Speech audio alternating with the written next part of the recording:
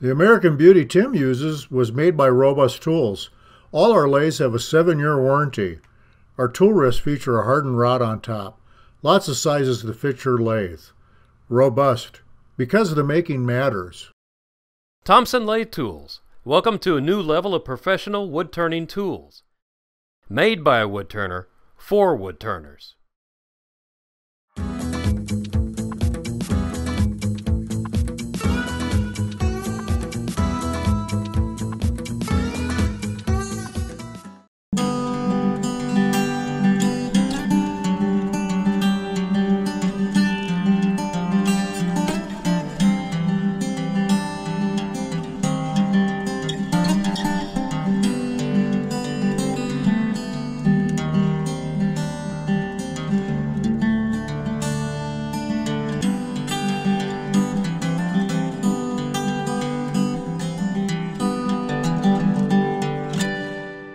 Today we're going to make a really neat project. We're working with some red Mallee Burl from Australia. Really neat stuff, but ugly as all get out, right? Really cool because burls are like almost a cancer growth on a tree, but they don't hurt the tree. So you can actually see the waviness in the grain. It goes all different directions. So that's what causes all the swirls and these little pops and things like that. The cool thing about it is, here's the money shot. When you turn them, they look like this. That is incredible. I mean, look at the colors, look at the swirling in there. It's just beautiful. I mean, I don't know how to describe it. It's just one of the nicest things nature has hidden for you inside of a tree. And I really have to thank Kay. It's either Saucier. I haven't met him in person yet, so I'll call him Kay. But he is the owner of Bad Dog Burls, and he sent me 3 of these burl caps to play with, and I really appreciate that. He's got a lot of stuff to look through on his website, baddogburls.com. But the thing is that his prices are pretty reasonable. Some of these things can get extremely expensive. You got to imagine all the trouble people go through to harvest these off trees, put them into containers, you know, preserve them, everything else, ship them from Australia all the way to the United States. There's a lot of cost involved. The cool thing is that every burl is different, so you have to figure out what you're going to do. Here's the 3rd burl he sent, and this thing is really unique looking, but it has some inherent problems. If you look at the thickness of it, it's pretty thin right here, bulges out to here. So if I'm trying to make a bowl, imagine, or a dish shape, I don't have a lot of room here. This thing could be about 1.5 inches, maybe 2 inches deep when I'm done. But the payoff would be is that if you have a bowl in right here, then look at these edges out here, these flying wings you'd wind up with, and the natural edge. It'd be really, really cool. Also, it has a lot of opportunity for failure, so that's why I'm going to do this other one today. And this one is a beast. This is a beautiful looking piece of burl. Now, sometimes when they harvest, they have to make a straight cut off the tree right there. And believe it or not, you can harvest these off living trees and it doesn't hurt the tree. Also, a lot of these are harvested off dead trees too. So it doesn't really hurt the native trees to take these things. You're just borrowing a piece from them. But anyway, I'm going to nip this off at the bandsaw right here so I don't have this big knot hanging out here. Make something with that down the line later. And then we'll show you how to mount this on the lathe. Now, one thing I want to keep in mind is form. If you see, how to explain this, see how deep this is and then how thin it gets here? I want to keep as much of the thin as I can. I don't want to make a cut up into here because then all of a sudden my edge is a rounded edge. If I can kind of just skirt right in here and take this off, then I have a chance of having a more natural looking edge on the bowl when I finish up. So I'll go ahead and start this up and we'll just slowly run it through. Just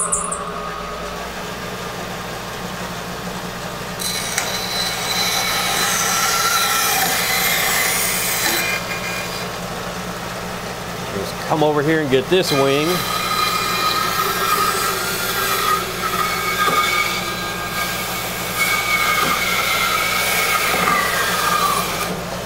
There we go. You see the color of the wood there.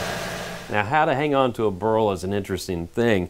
The way I want to mount this first is to actually drill a hole in here so I can put a worm screw in here and then hold it on the chuck like so. So later we can make a recess in here after we turn the bottom to expand this to hold it so we can then do the pretty part. Well, the thing is that, now I gotta admit, whoever's doing the chainsaw work on these is an artist. I mean, this is really nicely done, but it is still bumpy. So I want to drill a hole here and have this suck up to the jaws of the chuck, but I need this surface to be perfectly flat. If it's wobbly or something, I might not get a good hold. So the thing I came up with was I need to drill with a Forstner bit a clearance right there. But where do I put this hole? Well, on this one, when I put the hole in here, there is so much weight out here that I can only turn it about 100 RPM for quite a while because it's so out of round. I want to try to get this one more in round, more balanced, so it'll circle right. Because what I did on the other one was I have a bunch of these circles with different sizes, right? And so you just take one of these, put it on here and go, okay, that looks good, and I made my center that way. This time I'm going to do it by balance, so this is a little raspy thing that you use on your drill. It's a rasp and cuts wood, but it's got this thing on here which I like, the shaft. So I'm going to put this right here. Here it comes.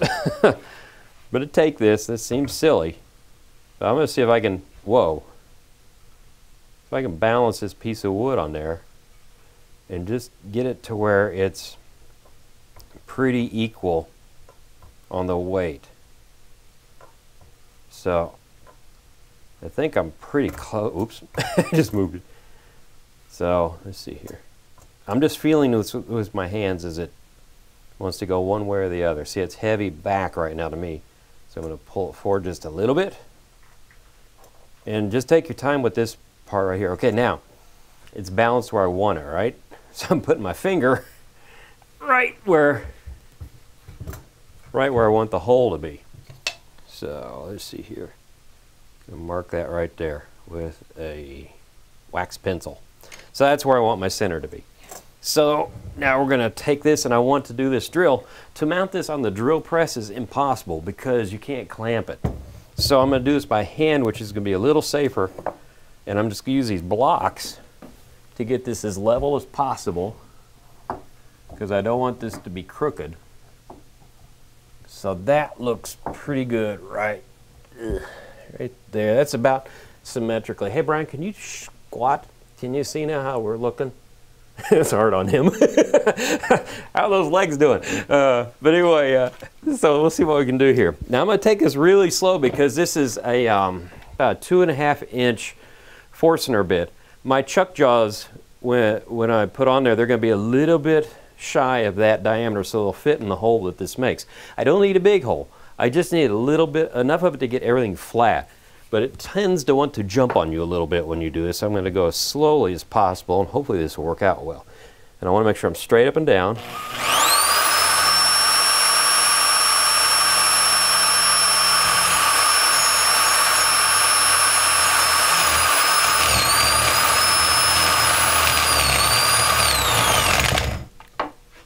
There we go. That's smoothed out. It doesn't look great, but it's smooth. And you can see there's a little bit off on it, so that's why I did this, because now it dipped down a little bit and it's smooth right there. So it's going to suck up really nice. Now I need to change out bits because I need to drill a hole for the worm screw to go into. This stuff is so hard that you're going to have to fish around to figure out what size bit to use for your worm screw, because normally I use a certain size that did not work on this because it was too, the hole was too tight. Green wood will let you do a smaller hole and the screw will dig in better. But when it's dried wood, you got to be just barely smaller than the worm screw to make it grip right, or it won't screw on.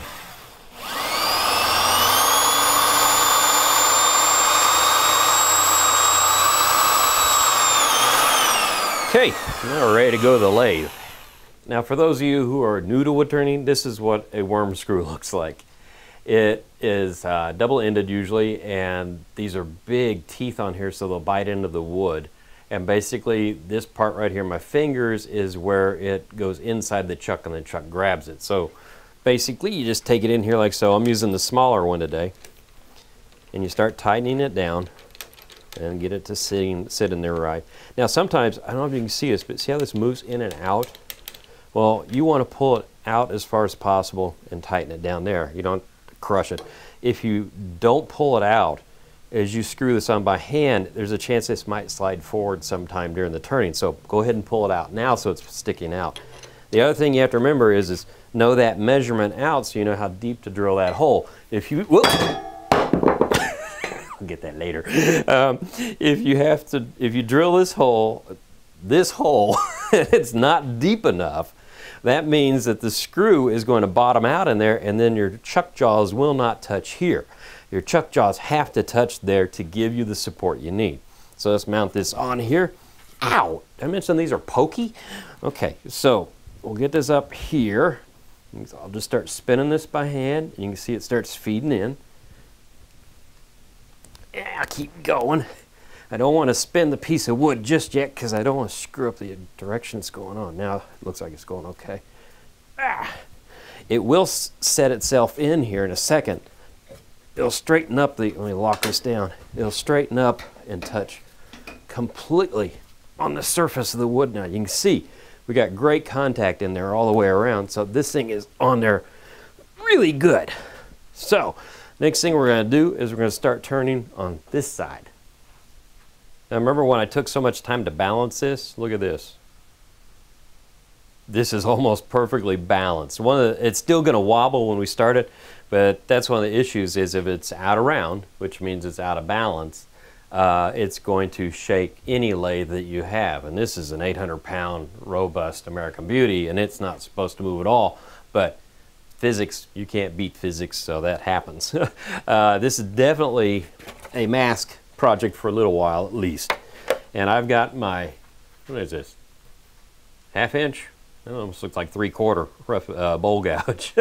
I'm going to use a bowl gouge throughout this entire process because this grain is so swirly and strange. I need this aggressive tip to just go in there and take little bits of wood at a time. So we're going to start this off really, really slow. So we've got it down to 0, right? Here we go. And I'm going to pick up the speed, and you're going to see and hear the vibration here in a second. There it is. Now I'm going to go past that. So you can find a little sweet spot just past the first vibration. Now there's another one there, too much. Bring it back down. So we're going to turn with this. The idea is when you're turning something that has so many voids, so much air, you want to make sure that you have as much speed as possible because you don't want the tool dropping into the hollows. And now as you look at this, we are looking at a shadow and a silhouette, so you want to be very careful when you start approaching this. So I'm going to bring the tool in and just kind of go, hear a tick. Come back, there we go. You feel the bounce, right? It's going to take a little while before I get to where I have solid wood and I get rid of that bounce. Okay. This is why I'm using the heavy bowl gouge, because it absorbs a lot of that vibration.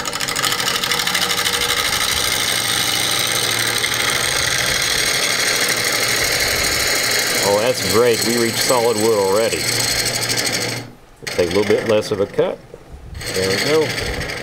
So what I'm going to be doing is starting to work myself around this piece of wood and finding my sides. So I've got that there. The next step I want to do is take the tool rest, move it here, make sure nothing hits, and I'm going to start working my way in here till I get out to the rim. This is going to take patience and time, but once I get it where it's not out around, I can pick the speed way up and we can get into some really cool looking stuff. So let me get back onto this. So now I'm going to do a push cut, like so. I'm just swinging my body a bit to push that in there. But this is just nibbling away like you do on a regular bowl blank.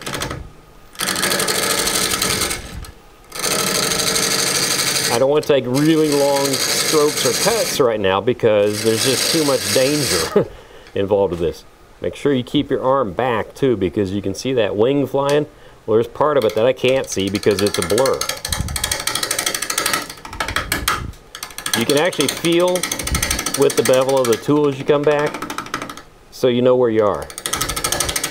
There is no silhouette to really watch here. because, like I said, it's half air and half wood. Oh, that's doing great now.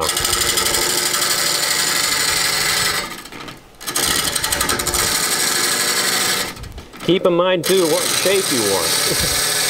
So you don't take away too much wood because you can't put it back on. And this is just rough cutting right now. So there we go.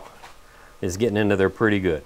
So I'm going to work on this a little while and get myself up to here. I want to make some wings in this one, I think, so it's nice and thin on the ends. So I'll take a little bit of knocking this away to get to that point.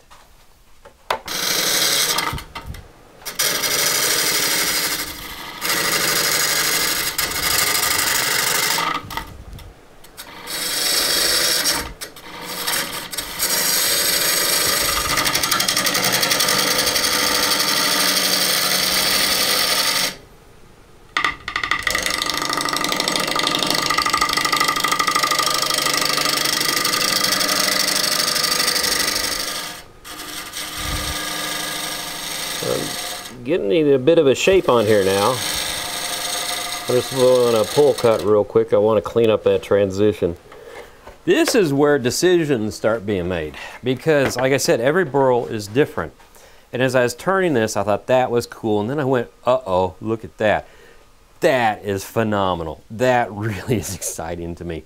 I don't want to go any deeper than this now because I want to preserve that one thing right there. And so I have the shape kind of where I want it. But if you start looking at it from this angle now, you can see the rim, right? And I'm going to have to take some of this off to get it flat here on top. But what this is lending to me, I hope it can work out, is that this will be kind of dished. Like a wing is almost going up a little bit. I think that is going to look good. We'll thin this down, but I'm going to keep it fairly thick because I love this look with the natural burl on the edge. I think that's pretty doggone cool. So that's what's so exciting about working with burls. Just something always pops up. What I want to do is I'm going to turn my recessed tenon on this end, and then I also, since this is really thick, I don't have to turn this other side. Normally I will clean up this side while I'm turning a thin one. But because when you turn this around, it gets a little bit off. It's not quite as level. This is going to be so thick you won't notice any imbalance. So I'm going to clean up this cut here, and I'll put a tenon in here, and then we'll be ready to flip this around. Okay, I'm looking for 3 inches on this. The expansion distance on these jaws is a minimum of 3 inches. So I write that down on every one of my jaws. As a matter of fact, I write down also the minimum tenon size too, so that way I can remember what I need to do each time. People make jigs up for setting this, you know, have a piece of wood they can hold up every time. I just have yet to get around to it yet. Been looking for that elusive round to it for years. Anyway, I'm to the point I want to transfer that mark onto here. So we'll turn this back on. There we go. I have a sharp point and a dull point. That's my sharp point. So keep this point away. And touch this. Okay, not enough. One more. There we go. Hang on. There we go. Okay, let me stop it, and you can see it's better. So now this point is touching there. You can see it goes, stop, quit moving. This goes all the way over there. So now I'm going to hollow this out. I know how wide to make my tenon. So I'm going to make it a little bit wider than that because obviously 3 inches is exactly how wide you can make it. So I don't want to be too small on that. Anyway, I'm looking for a couple toys here.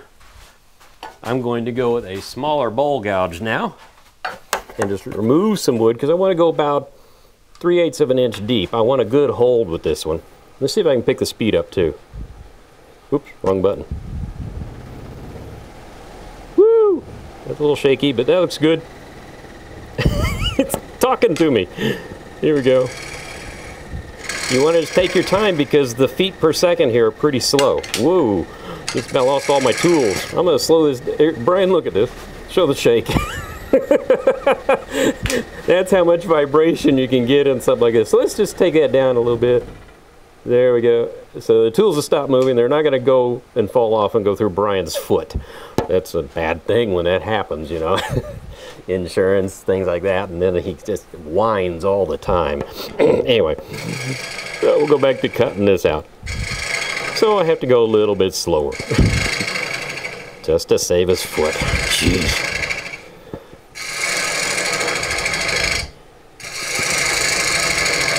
So I just keep rotating this in. It's like cutting a bowl. So I'm coming up to that line. Right there. So now, I'm going to stop this because this is one project where I don't want to move the tool rest while things are moving. Not a good idea.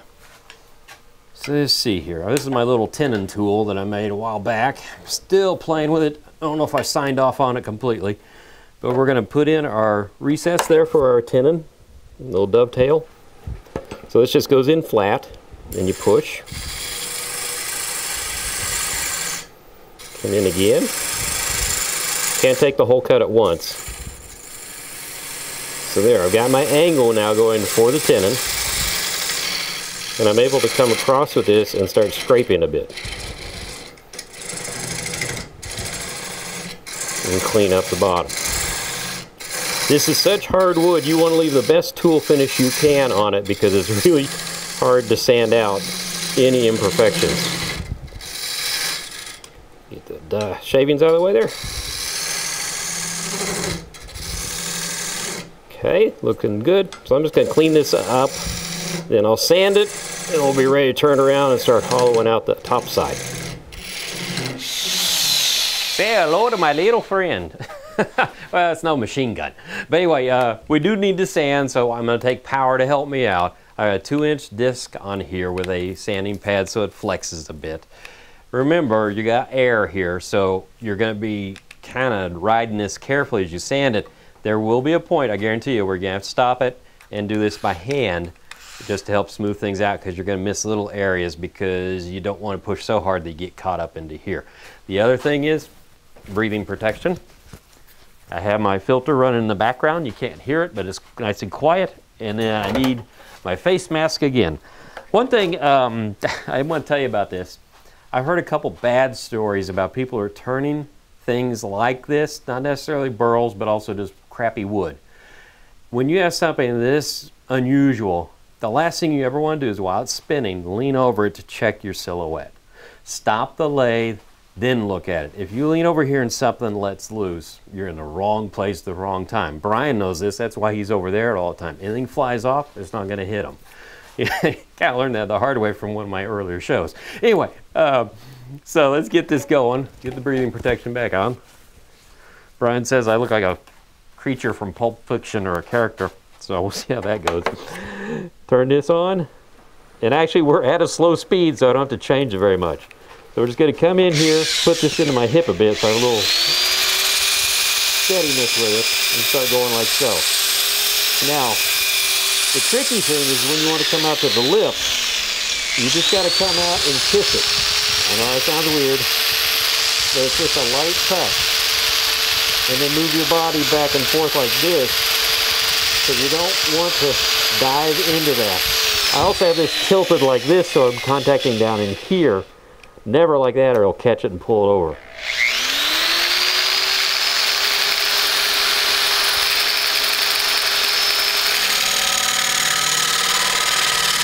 Now, I've been working on this for a while, and when you're doing the rims, the wings, you want to be careful about a couple, well, things. Duct tape, by the way.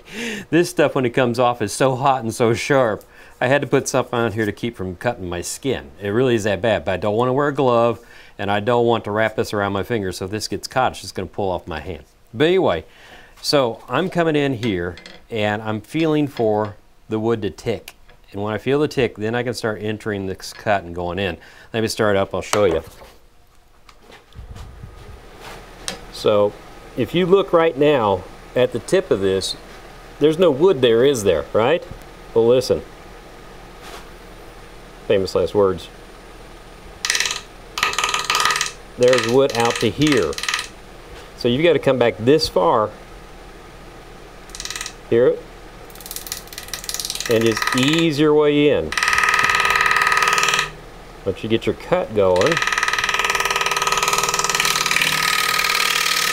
and just keep going in. Come back and reestablish that, get better cut. What you don't want to do is take a big piece at once. There we go. It's chattery, it's dusty. And you can see how it's hitting my finger while I put the duct tape there. It gets hot.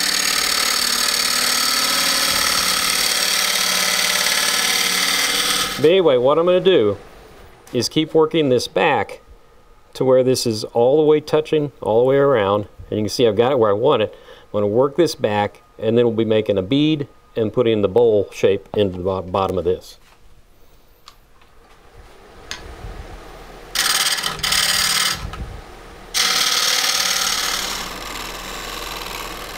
Now I'm making a couple light passes here with a negative rake scraper to clean up the wing. This is the only thing you can use on here except for maybe a skew. I'm just trying to get that surface as clean as possible for sanding. You can see now I've also started starting the bowl area. I've got a large bead here. I think it's going to work pretty good. Let me turn my light off. It's a little bright there for you. That's better. Weird thing is I need it, but the camera doesn't. So I'm going to take a 3-point tool, and basically 3 points on it, 3 sides. It's just a cool thing. You bring it in straight, touch the edge, and you can make a bead with it. You just have to be careful you don't dig that point in too much. So I'm just going to use this to shape the bead. I'm just scraping away. The nice thing about the point though too is you can make a nice sharp intersection of wherever you're going. So I just keep scraping this away like so and around my edge. So yeah, half my bead done right there. I could use a spindle gouge for this, but this works so well, why not do it? This is, like I said, on center and flat. You don't want to do that. Don't ask me how I know. But that's why you watch me, because you can't learn from perfect. And believe me, you must be learning an awful lot from me then. You can see it takes my favorite thing, little whispers of wood. And you can just pull yourself back and you make that neat little bead. I mean, this is really pretty much ready for prime time right there. So I figured I'd leave the bead large because it's a much bigger piece of wood. That's kind of cool. I might refine the shape just a little bit, and then I'm going to go in here and we're going to dish it out. As you can tell by the sound, I've significantly picked up the speed now. And I've also made sure that I sharpen my bowl gouge so I get a nice clean cut. And make sure I completely cover Brian with shavings.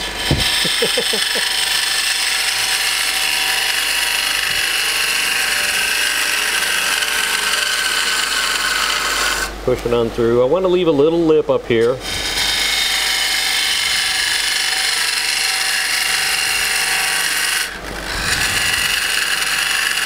Keep feeding it through. Don't want to take too big of a cut, so I'll back off a little bit there. There we go. If you notice, you'll see these little dark lines. That's from this part of the tool hitting the wood as I push, so it doesn't have a curve to it. So it's always going to rub. But I have a fix for that. Without having to regrind my tool, I'll just go to a different tool. It's like it's snowing Australian Burl in here, isn't it? One last pass on this. There we go. Now, I'm going to stop this because I don't want to do this while it's moving. I want to raise this up a little bit so when I put this up here, I'm on center, just like that. You can see I refined my bead a bit. I have a little shelf there, so it's kind of looking pretty. Anyway, this is a negative rake again with that up on top, so it allows me to come in here like so and just make some really nice passes. This is a big, heavy Thompson tool. This is a thick piece of steel, and I need it because I need it to take all the shock and absorb everything. I'm sticking the tool way out over there, and I don't have any vibration. So I'm just going to worry this down a little bit. Then I will sand everything. You see those black marks are gone now? I'm going to sand everything, and we'll be ready to put a finish on here. Well, it looks like I've dressed it up a bit, right? I've actually taken some painter's tape to cover the bead, because when I start using this, I don't want to run into the bead and destroy that shape. And then once I've done sanding this, I'll actually take tape and go around here, so when I sand the bead, I don't put any marks back onto here. And then I can sand the center. But it's the same thing we did before. Just bring the speed up nice and slow. And then have your helmet fall down off your head. There we go, okay. And you have a breathing protection on, and it really helps if you plug the thing in. Okay, hang on. There we go. Much better.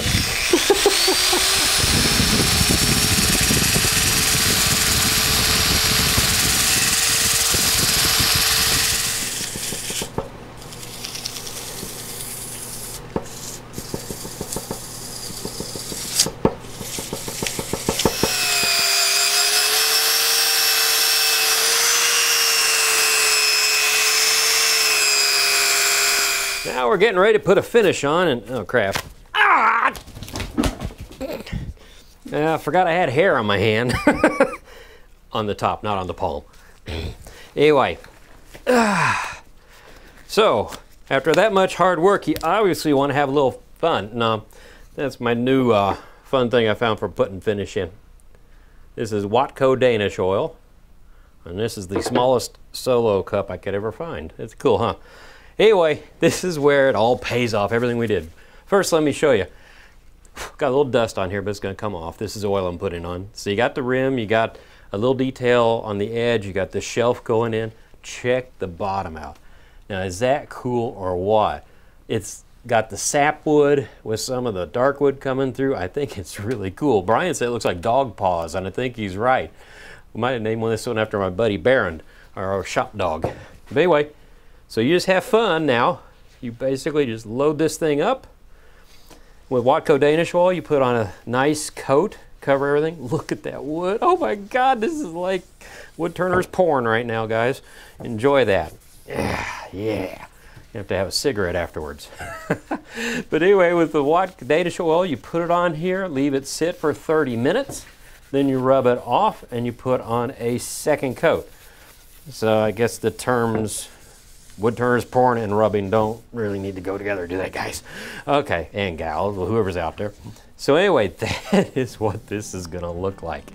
So once we have two coats, it'll look like this one over here, and this one's gonna get a wax coat, which will brighten up again. But anyway, that is how you make a winged bowl out of a red Mallee Australian Burl. And I do want to thank the guys over at Bad Dog Burls for sending us these burls. I'll have their link down in the information below the video. So anyway, that's the way you do it. So until next time on Wood Turning, keep turning.